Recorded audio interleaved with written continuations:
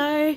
If you remember in my previous video I painted this, well, I used these boards here to rest all of my pieces on while I was painting so that I could move them elsewhere to dry. And now I have some rather messy looking pieces of MDF here with bits of paint all over them, so I thought I would paint the boards into some pictures and use them up rather than chucking them away, because this wood is very nice. It's quite thick and it is perfect for painting on because it's nice and smooth. So instead of using white or black gesso, I'm actually going to use some clear gesso. I'm going to draw a design just on here and I'm going to put the clear gesso on, and then I'm going to go straight into painting regardless of these black marks. I really hope that's not going to be a big mistake, but I thought I would try it out and see how it goes. I'm going to do some seasonal paintings today, and here's some footage of my subject. If you saw my community post last week, I put up this photo of our crabapple tree, which for about 2 weeks of every year it just goes into this huge bloom. It's so pretty. Look at all those blossoms. And thank you very much for all of your well wishes for my dad. He's doing really well at the moment, which is a big relief. But of course I was really inspired to do some sort of artwork, and I ended up choosing this photo to paint. And I was also going to paint this one, but I just ran out of time, plus it's just a bit too complicated. I have my limited collection of golden open acrylics here. I really want to get some more, but once again the shops are still closed, so I'm just waiting until they open again to think about getting a few more. But I should hopefully have enough colours to do what I want, and I am just addicted to these paints at the moment. They're really wonderful to use, they're lovely and smooth, and the slow drying effect of them is excellent for me because I find fast drying acrylics to be incredibly frustrating. So let's get into it. Actually, a much smarter idea would be to flip the boards so that I can paint on this side, and I think what I will probably end up doing, as I usually do with MDF, is just paint the back with the black gesso, because that really seals it in. This stuff can get waterlogged, so I always like to seal all surfaces. So I'm going to flip them over, and that means I don't have to contend with any black marks. I ended up painting 2 of the 3 boards today. I covered them first with that clear gesso, and you can see here I have drawn the blossoms on already, because I find that if you paint the gesso over the top of the graphite then won't smudge in with the acrylic paints, because I've found that's happened before and it's super annoying. And this is the second picture that I wanted to paint, and this is a nod to all of my Northern Hemisphere viewers because I know it's autumn up there, so I figured I might do a seasonal autumn picture for you. I'll talk about this one a bit later, but let's get into the spring blossoms first. That gesso has dried so clear you can barely tell it's on there, but it does create a nice seal and makes painting with the acrylics a lot easier on top. And painting directly onto the wood, it's like using any other toned surface. I really like that. So you start off with the mid-tone rather than either a white or a black canvas, which is always fun. So here I'm doing a bit of an underpainting using the open acrylics, but I mean you could use any acrylic paint for that underpainting because I'm going to go over the top of it, but I just wanted to cover the wood and get some idea of the colours that I might want to use, because in the end I didn't really use my reference photo that much aside from the blossoms in the central part of the photo, which were the focal point. But from the start, I just really struggled with these paintings, and I think a lot of it is because I did take some time off and it totally threw my schedule for filming. Having all the drama of taking my dad in for his surgery and things like that, which was made so much more complicated by the lockdown. You know, having to get tests and all of this beforehand. It was a really stressful couple of weeks, and I am so glad that that bit is over. So it was hard for me to get back from that stress into thinking about making videos, because I didn't want to not make videos. That for me is really important to keep my channel going, because I've worked too hard to let it go now. But getting back into the swing of my routine and also being creative was really tough, far more than I was expecting it to be. So this painting, when I went into it, I was just going, I don't remember how to paint. What if it's a total mess? I have to show something, and all these other people were going to be judging my artwork, and yeah, I had a bit of a freak out over it. So it took quite a while to just get over that. I had to tell myself, it's like, why am I trying to be perfect? I never worry about that in a lot of my other videos. I just tend to paint, and so in this painting in particular, which is the first one I did, I felt really quite rigid and incapable of just letting go.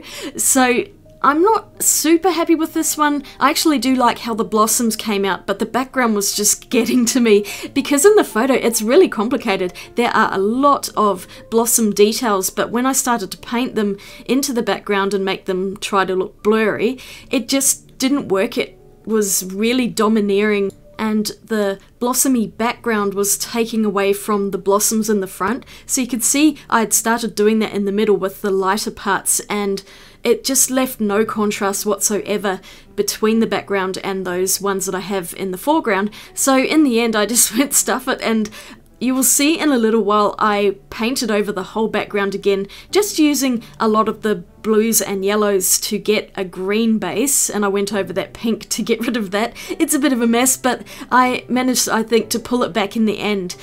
Oh, and the other thing that I noticed with these paints, I was having a real problem with that yellow. This is Hansa Yellow Light, and it is incredibly transparent.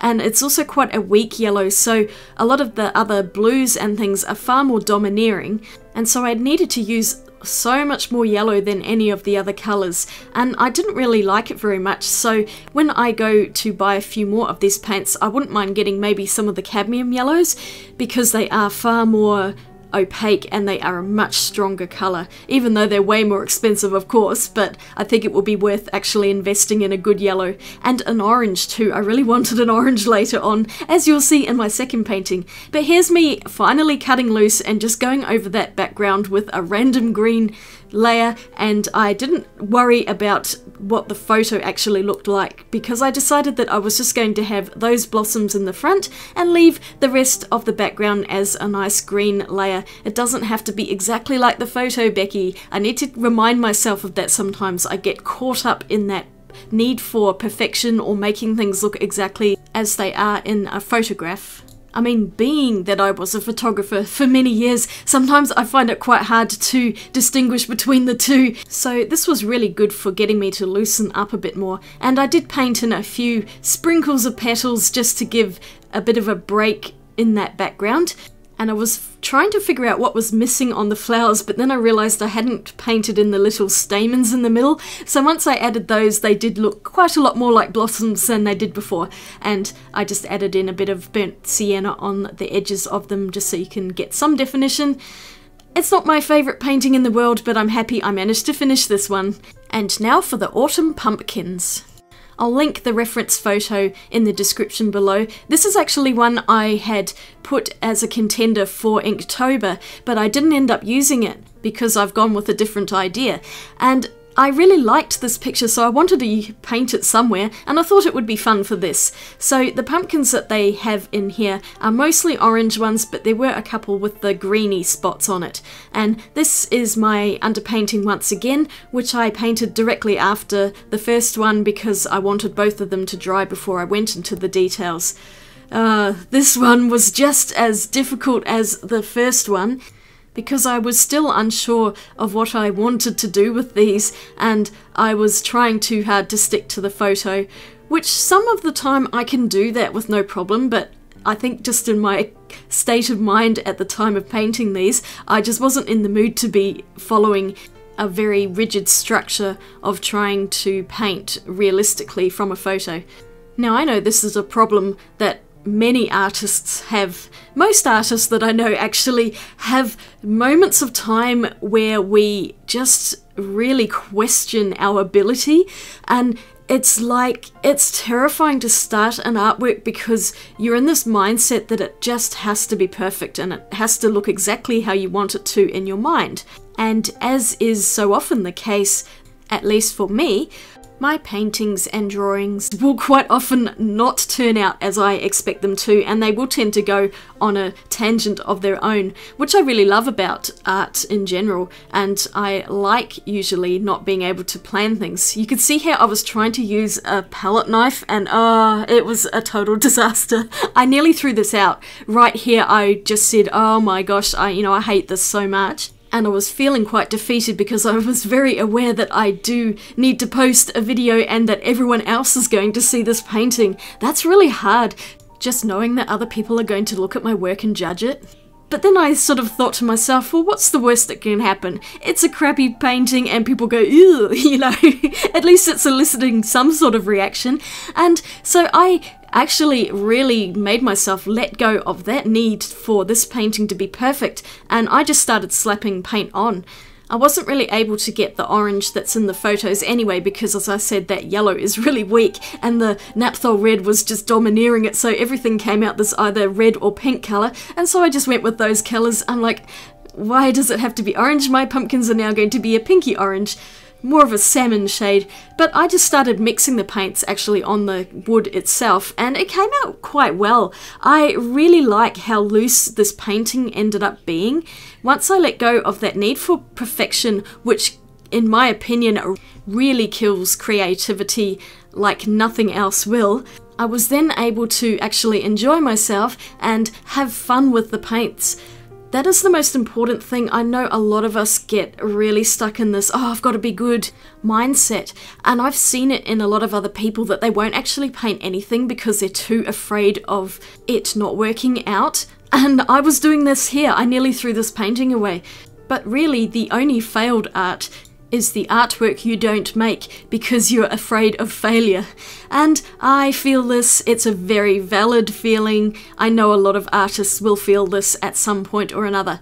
But like in many other parts of life, fear is usually what holds us back more than anything else. And if you can get past that, if you can just say, oh, stuff it, I'm just going to paint something and make a mess anyway, those scared feelings do actually go away pretty quickly, and I started to once again fall in love with these paints and just the feeling of putting that paint on the wood. It's such a nice sensory experience, and you can see my green pumpkin here actually turned out pretty well. I really love the colours in it, so while it's not anywhere near what the photograph looks like, you could still tell that they're kind of pumpkins.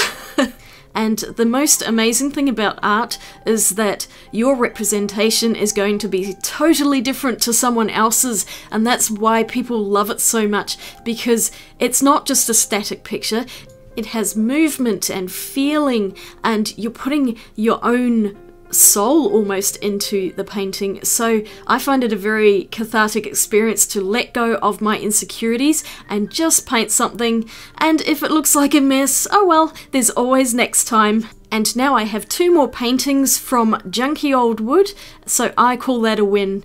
And I'm done. And here are my 2 finished paintings. They are not at all what I was expecting to end up with, but in some ways I feel like they're a lot more honest to how I was feeling at the time, and it was really liberating just letting go of that need to be perfect or have something that looks exactly like the photograph or whatever. And I feel like I was able to get something a lot more dynamic and with a bit more expression and movement in it, especially the pumpkins. And I really feel that painting these has loosened me up again, which is great, because I was a bit nervous about getting back into the routine of making videos and things. It's been a while since I've properly filmed one, and yeah, I just feel like I'm back in the swing of things, and I'm all ready to go for October, which is going to be probably an ink heavy month. There will be some Inktober, but I also have some other ink related videos that I have planned. Thank you so much for watching this video. I hope you're all having a wonderful day out there, and maybe this will inspire you to get doing some of your own art and let go of that need for perfection. Just enjoy the process, enjoy feeling the pens or pencils or paints going onto the surface. Just that in itself is really relaxing. And on that note, I will see you in my next video. Swatch you later. Bye!